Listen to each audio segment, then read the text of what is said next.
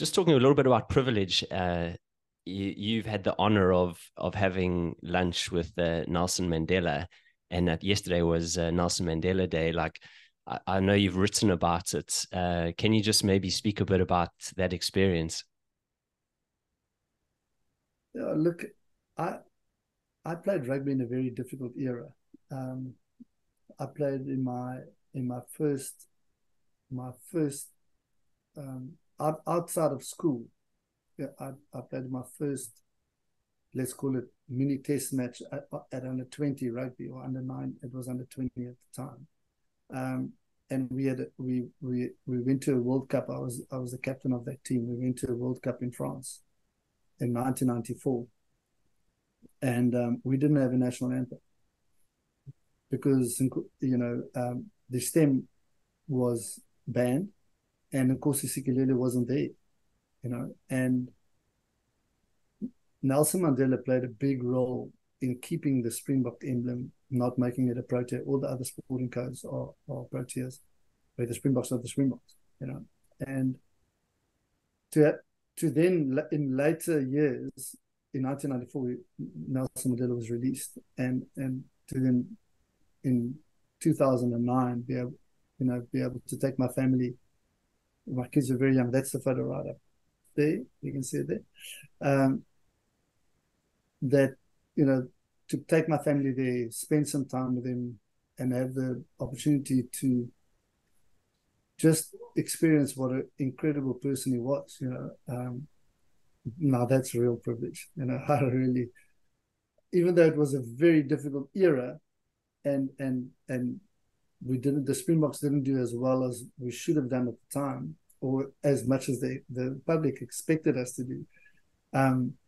The one of the advantages was that he was still alive and he was still there, and I would get a phone call from him, before a test match to say good luck for the test match. And yeah, just a massive honor for me to be able to be in that position at that time. I wrote a book called the right place at the wrong time.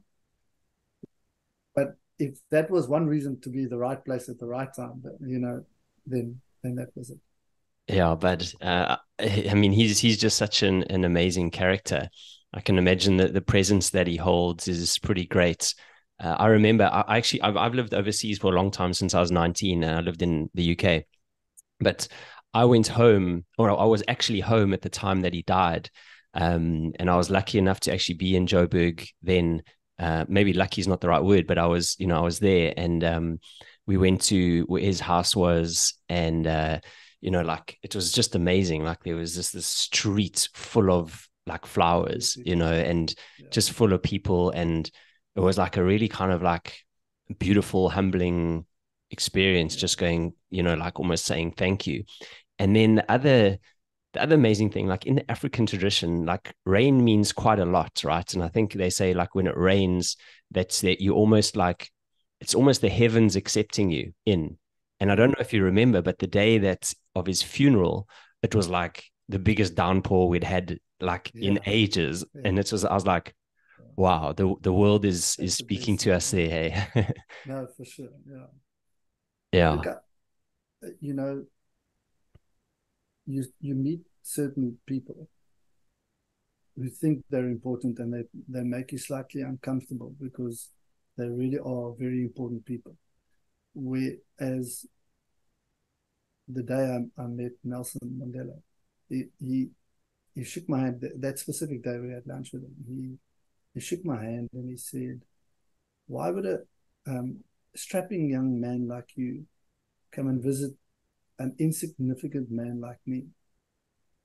And I knew immediately what he was saying, because he could obviously see that I was quite nervous. He wanted to try and he wanted me to relax, and to feel that it's not this massive disparity between the two of us. But just an incredible, humble guy, and like you said, you know, an incredible privilege. Yeah, it's amazing. Like you read stories about him, like how he just like made people feel comfortable. He would go into hotels and he would be greeting the guy at the door and the receptionist and that. And like he just like really had this kind of way of making, him feel like one of the people. And I think that was just Yes. such an amazing trait. Um, It's a great trait, isn't it? absolutely.